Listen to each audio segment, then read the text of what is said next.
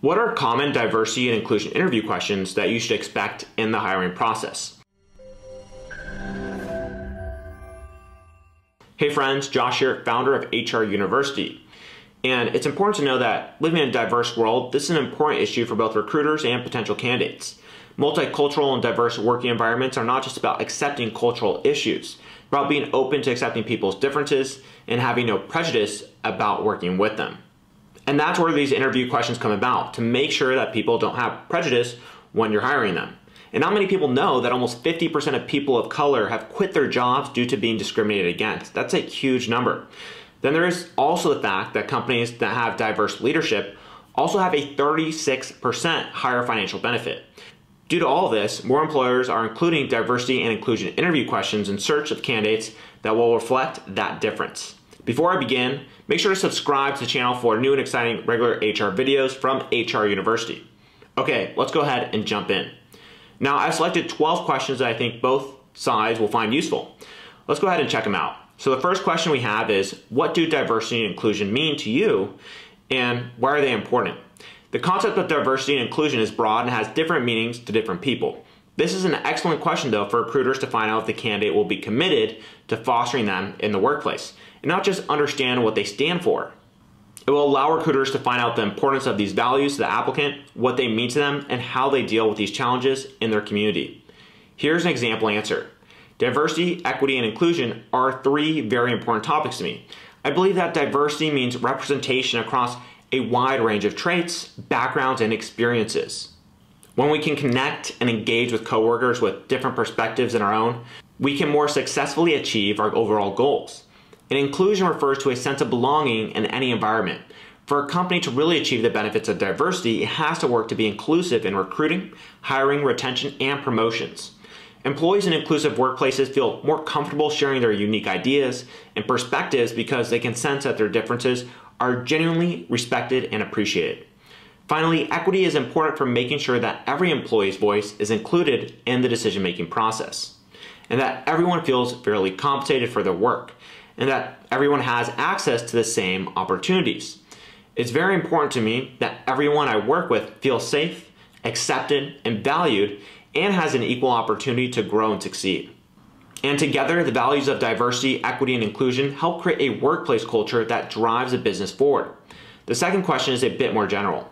In your opinion, what is the most challenging aspect of working in a diverse environment? A recruiter may ask this question to test the candidate's awareness of potentially challenging situations that might arise. It's a chance for a candidate to explain their capability of effectively dealing with these types of situations. They should point out creative solutions or techniques on how to deal with the situation rather than just pointing the finger. If there's finger pointing, then the candidate probably doesn't belong in your company. Here's an example answer.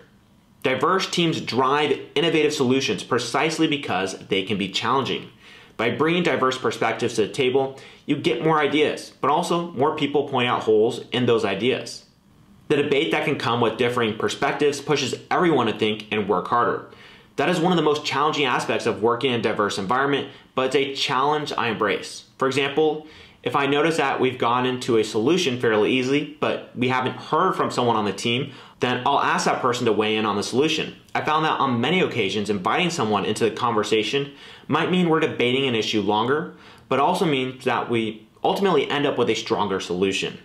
Now the third question, how do you handle a situation where a colleague is racist, homophobic, or insensitive in any other aspect? The answer should uncover whether the candidate actively participates in the creation of an inclusive environment. The number of African Americans and Latin employees experiencing racism problems is still high today. There's also the LGBTQ+ community and people with disabilities who are also marginalized. Companies need to make sure the candidate will actively and openly stand against biased actions and remarks and not just be passive observers. Ask them to share a personal experience if they've experienced a similar situation, and have them explain how they have resolved the issue and what was the result. Observed speech and body language are often telltale signs when something is hidden behind the words. And if you're a candidate, here is an example answer. If the incident is actively taking place, I view it as my job to interrupt the bias regardless of who is making the insensitive remark or action. I would directly call out the insensitive statement or action and the fact that it does not reflect the company's values or my own and that I want it to stop. I might say something like this: We don't talk like that around here. Please don't say that around me again. And if I heard about an incident secondhand, I'll go ahead and inform the company's human resources team so they're aware of the issue and can address it based on the company's anti-discrimination policies. Next, you can ask your candidate about what training they have received on cultural competencies, diversity, inclusion, and equality. How have they applied this knowledge from their training on the job? The recruiter should learn more about the candidate's knowledge and experience on these issues, whether they've attended the training on their own demand or they were provided by their previous employer.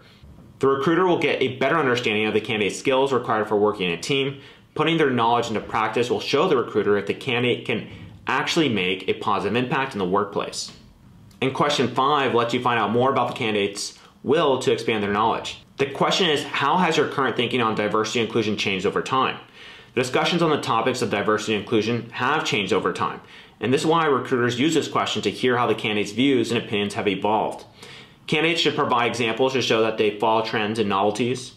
And question 6 is, how do you advocate for diversity and inclusion among colleagues who don't understand and disregard its importance? Recruiters should ask this question because not everyone understands the importance of a diverse and inclusive workplace. Did you know that 52% of people are accepting of workplace diversity, while an astonishing 31% react negatively to workplace diversity? The candidate's answer will help you see if they actually understand the concept of diversity and inclusion. By sharing their knowledge and previous experiences, the recruiter should be able to determine whether the candidate can contribute to raising awareness. And now on to question 7. What are the diversity and inclusion challenges you have faced at your last job, and how are they addressed? This is an excellent opportunity for recruiters to learn more about the candidate's personality traits. It's also useful to see how the candidate communicates with others. And some of the challenges faced at work are trust issues, communication barriers, and different working styles. And talking about previous challenges at work may help the recruiter see if the applicant will have the right approach when the time comes. Recruiters should make sure that the person they hire has a professional approach and resolution of challenges and incidents involving staff from different backgrounds. Now for question 8, which is especially important if you're hiring for higher positions within the company. As a manager, how do you make employees feel a sense of inclusion, belonging, and equality? Inclusion is an important trait for management positions as they set an example for others. According to research, an astonishing 41% of managers are simply not interested in implementing diversity, putting it low on the list. The question will help recruiters get an idea of whether applicants will proactively create a positive and inclusive working environment. The candidate should provide answers on strategies that will encourage and motivate their team. It will also allow employees opportunities to improve and advance regardless of their background.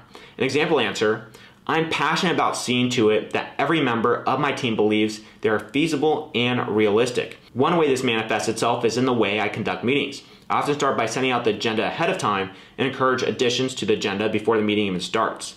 This guarantees that everyone has the opportunity to express their thoughts and concerns, even if they do not typically feel comfortable speaking out or do not think clearly on the spot.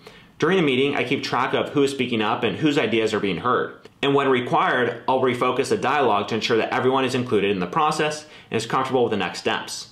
Moving on to question 9, how do you serve diverse groups in your professional and personal life? This is a recruiter's way to see if the candidate is keen on collaborating for equality and inclusion and putting in an effort to help people different from them. So use this opportunity to find out if they've done volunteer work for any nonprofit organizations and what they've learned from this experience, for example. And now we have question 10, which is, how do you approach the perspectives of people from different backgrounds? This question is intended to assess the candidate's skills for understanding colleagues in situations where diversity can make the working process harder. It takes a lot of understanding and communication on the team's part to overcome differences, which in turn will have a positive outcome. Their answer should reflect their potential to recognize their relationship building power and the importance of building stronger bridges with colleagues. The next question is, what actions will you take to eliminate bias from a hiring process? And research has shown that although support for a diverse workplace is high, only 2% of executives are Black and 3% are Latin American. This goes to show that racial inequality still exists during the recruiting process. Moreover, subconscious bias exists and can affect our interactions with others in a negative way. This question opens discussions about the fact that recruiters also have subconscious biases towards a candidate when they can't pinpoint the reason why the candidate is not fit for the job. Therefore, it's an important question for both the recruiter and the candidate. The candidate should give examples of actions that they would take to eliminate bias. But recruiters should also reevaluate their own opinions and see if they're unconsciously enforcing bias during the hiring processes. A good answer might sound like this. We all know by now that biases are all around us. Unfortunately, they can get in the way of even the most well-intentioned hiring team. In order to minimize bias in my hiring process, I begin by ensuring that the job opening gets broadcast to as many diverse networks as possible. This helps bring in a diverse range of candidates from the start. Then I make sure to focus on each candidate's skills and abilities. To the extent possible, I also ignore gaps in their career history. Let's say reflect time off to care for children and disadvantaged women. I also ignore college pedigree, which is typically unrelated to performance but can disadvantage people of color. Finally, I use a structured interview process where I make sure to ask every candidate the same questions so I'm able to evaluate them on the same set of criteria. In my last role, using these strategies over the course of several years allowed me to grow the most diverse department in the organization, and it really boosted our creativity and performance as a team. We simply did better work with more backgrounds and perspectives presented, exceeding our goals every single quarter.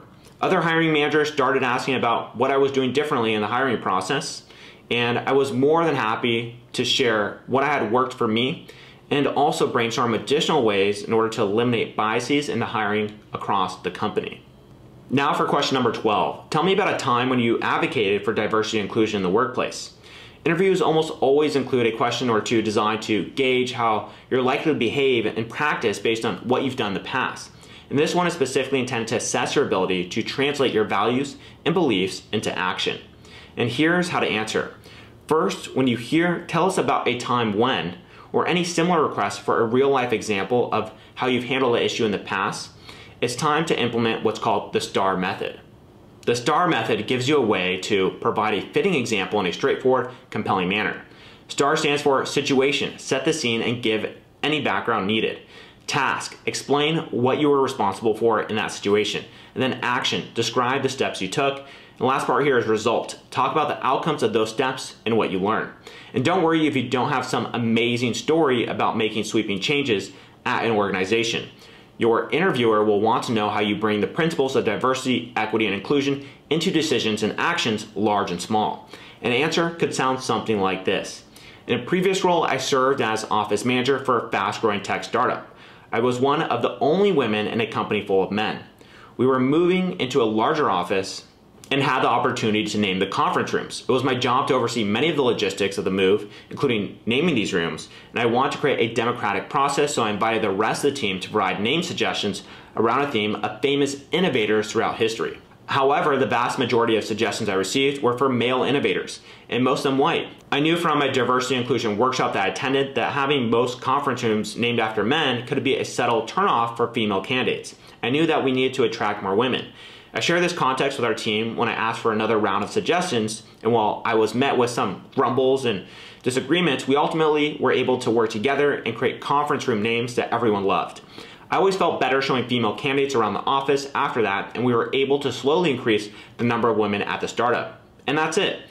In this video, we cover the topic of diversity and inclusion interview questions and also some answers that you can keep in mind to better prepare yourself for when the time comes and you receive those interview questions, or you ask them and you're looking for great answers of what to expect. And if you enjoyed this video and you feel like you have a better understanding of the topic, make sure to go ahead and like the video, subscribe to our channel for more HR videos and great HR content from HR University. And I'll go ahead and see you in some of our following videos. Cheers.